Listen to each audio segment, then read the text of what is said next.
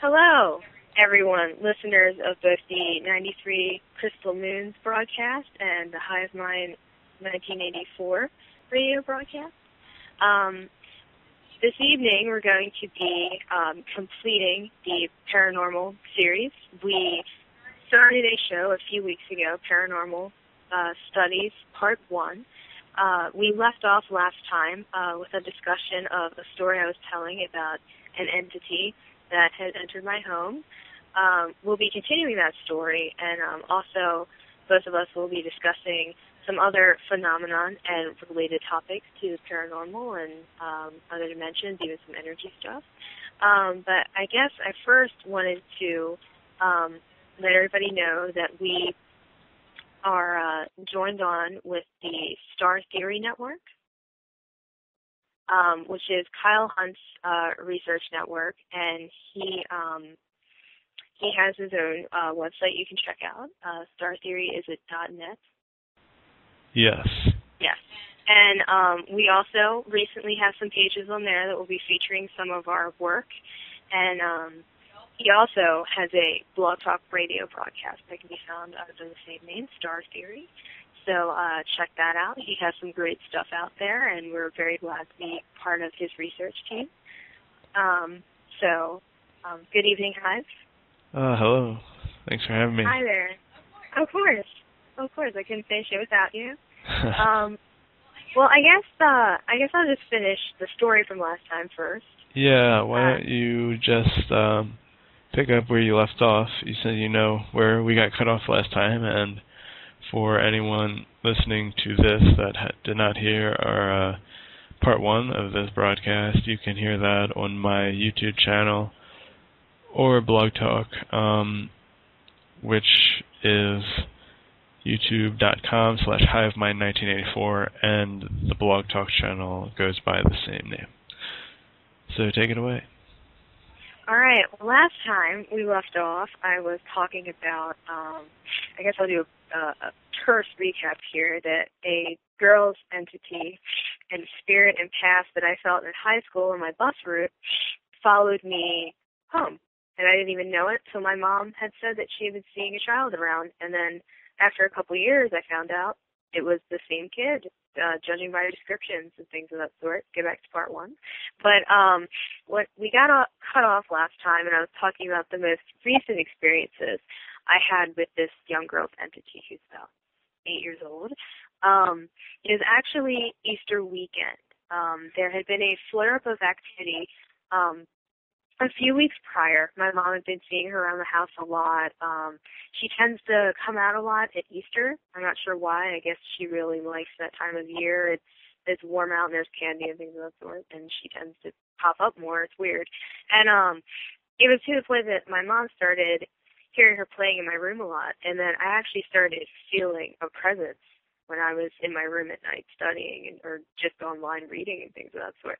The air would feel really heavy and dense. It felt like somebody was looking at me, which is a feeling and experience I had before, and I was like, uh-oh, so what's going on here? And then I started, I would get chills, and it was warm out, too. There was a couple weeks that a lot of this stuff was going on. It was very warm out, and there would be no reason for me to be as cold as I was. And the air conditioning wasn't on, nothing of that sort. So that happened, I don't know, for about 2 weeks. But then, Easter weekend in particular, I was sleeping, and I heard this breathing, and I felt something at the foot of my bed. And I didn't want to look up, actually. Like, not that I thought she'd be gory or anything, but I haven't seen an entity in many years, and I was just evading the shock of it. It's like, as curious as I was, because I saw her through, like, an experience when I was younger, from a distance, but not directly, is how I would put it. I didn't want to look at her. I knew she'd make me sad, and I knew that she needed to be let go.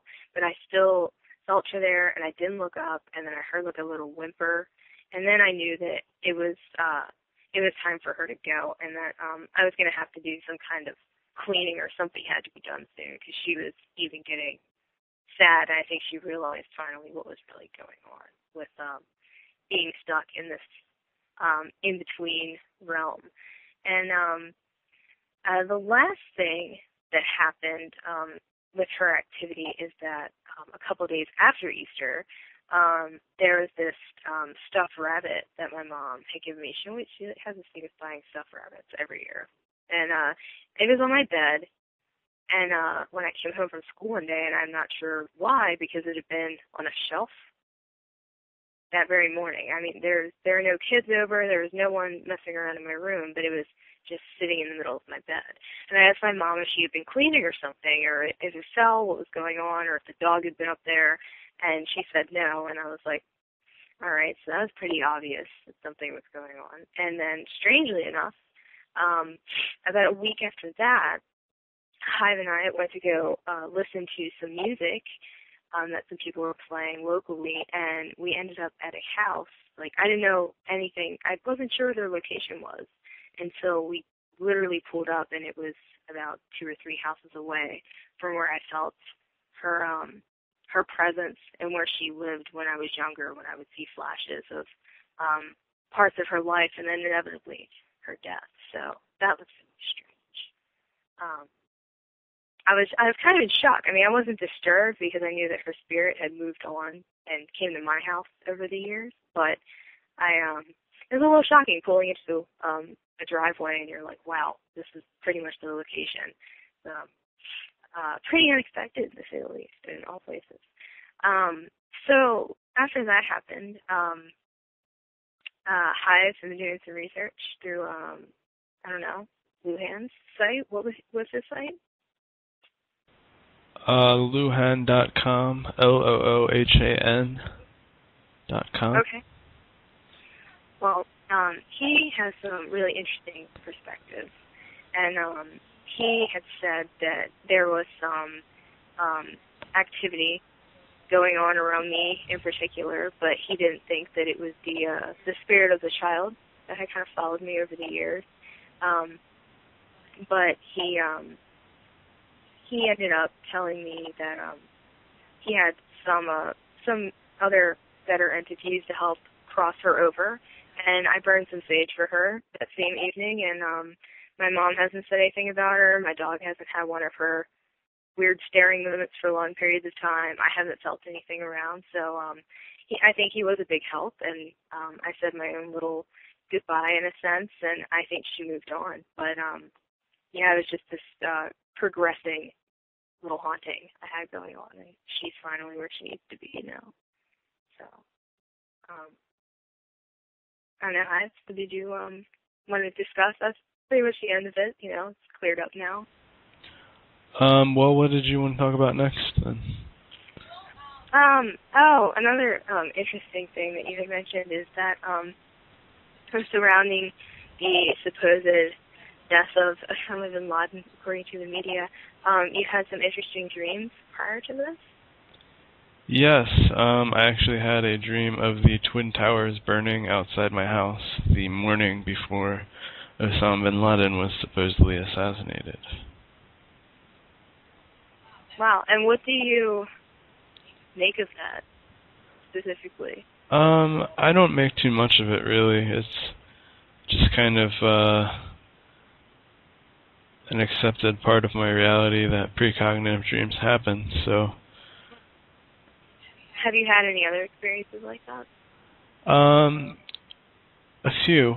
None that come to mind at this time, but one other one actually does, which is also kind of related to Luhan of Luhan.com,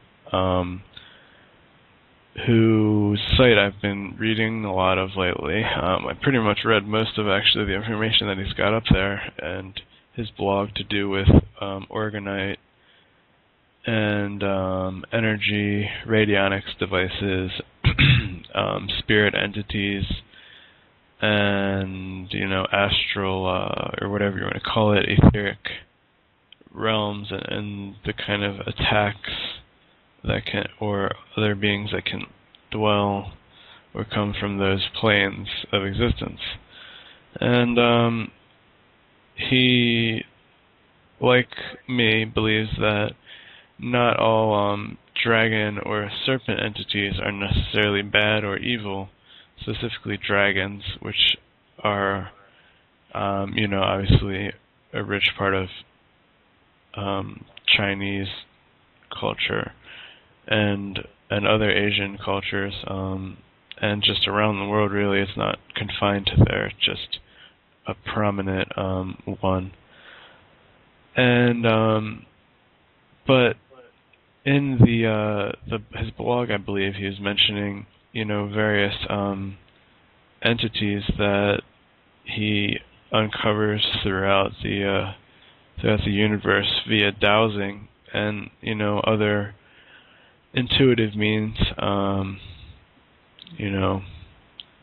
trying to do an interview with him, so maybe that is something to look forward to in the future. Not 100% on that as of yet, but anyway, about the dream, I was reading his blog, I believe, and it mentioned something about the only negative race of dragon, beings that he's ever encountered was black, of the Black Friday, and that actually goes back to something me and Galactic Wacko were talking about way back last year when I first had him on the show.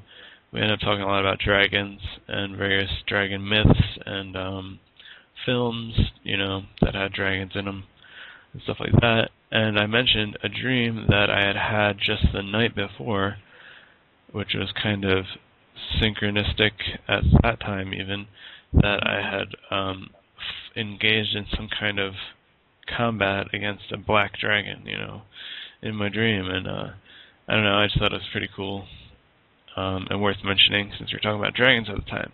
Well, then just this week or last week, I was reading this blog here, and Luhan's talking about going to etheric war, if you will, against a bad race of black dragons, and they said that's the only bad ones that he's ever really encountered. And I was like, and the weird thing was, I was reading from his blog archives, and he had made that entry around the exact same time that I'd had that dream.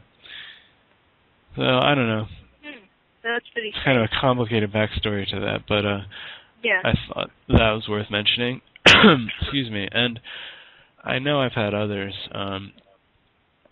I just can't recall them specifically, but I do keep a dream journal on and off. It's a good method if you can stick with it for anyone out there interested in this kind of dream work.